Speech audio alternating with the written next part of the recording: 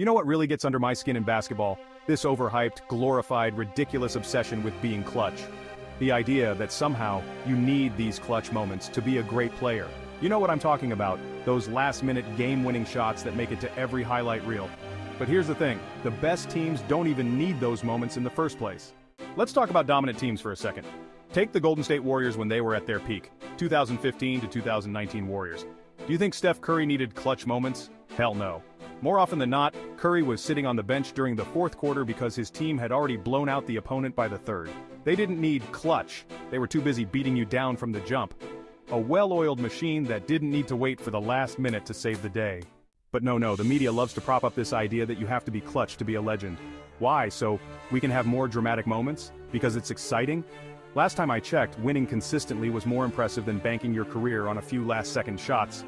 The clutch narrative is nothing but a gimmick. It's for teams that haven't done their job during the first 3 quarters. And let me say this, if your team's constantly in clutch situations, it's a bad sign. It means you're not dominating like you should. Think about the greatest dynasties in sports. The 90s Bulls, the early 2000s Lakers.